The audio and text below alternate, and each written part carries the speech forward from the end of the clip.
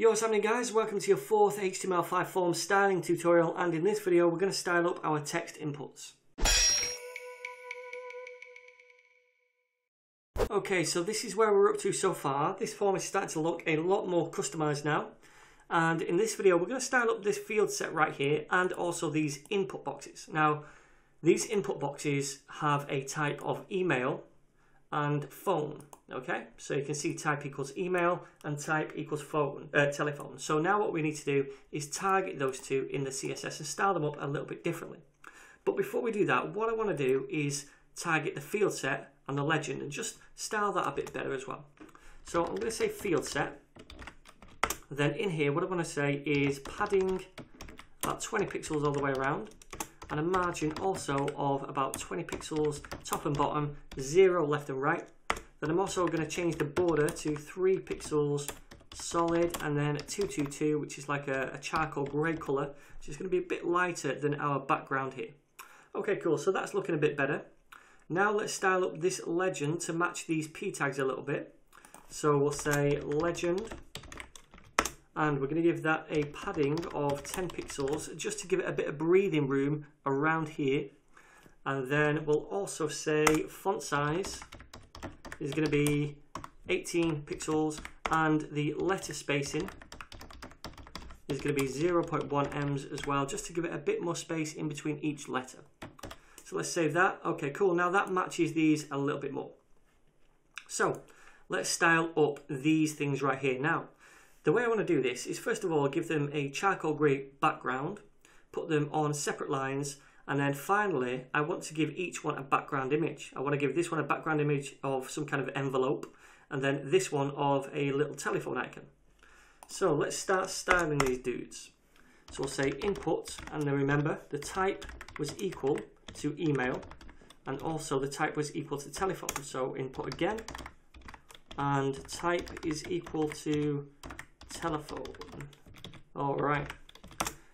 Now then, first thing I want to do is display both of these as block.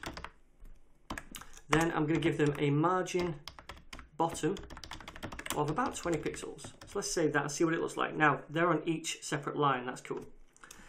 Next, I want to say the padding is going to be around 10 pixels to the top, 10 pixels to the right, 10 at the bottom, and then 50 pixels on the left. And that is just going to make room for this image, which is going to sit here, the envelope and the phone. So let's give them a border of 0. We want to take a border away, and we want to say a border radius of about 4 pixels. And that's going to just give this corner, and every other corner just a slight curve, so it's less harsh. Okay, you can see that little curve there. Pretty cool. All right, next I want to give it that background of the image. So that image is the inputs one right here. We can see the little black icon there for the envelope and the black phone as well. So let us do that by saying background is going to be URL, then it's image / and it was inputs.png. And I'm going to set that to no repeat as well. Okay, save that. All right, cool. Now we want to set the background color of this input field. And by the way, you see that white one there, that little white envelope? You can barely see the black one, but the white one underneath, we're going to use that when we come to do our little validation trick.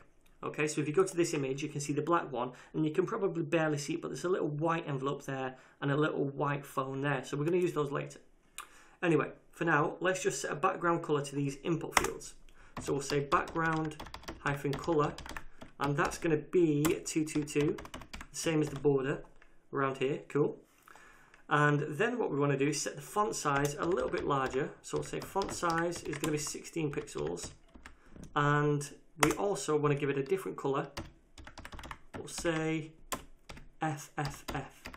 Now that color is not going to change this color right here. This is like a little gray color, and that is because we have a placeholder in each one. You see the placeholder there, email and phone number, that's this thing and this thing.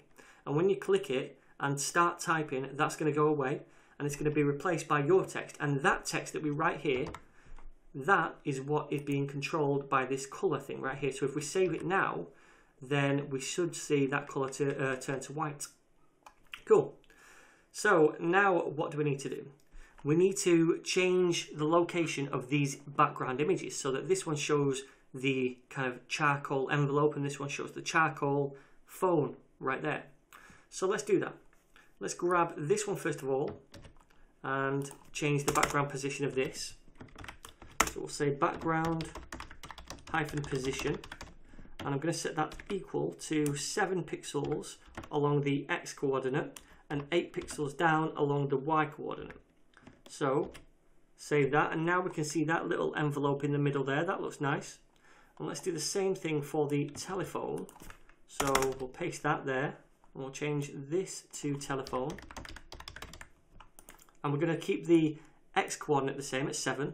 And then this is going to be minus 58 pixels, so it's going to move it right up the strip, and it's going to show that phone. Cool. So there we go.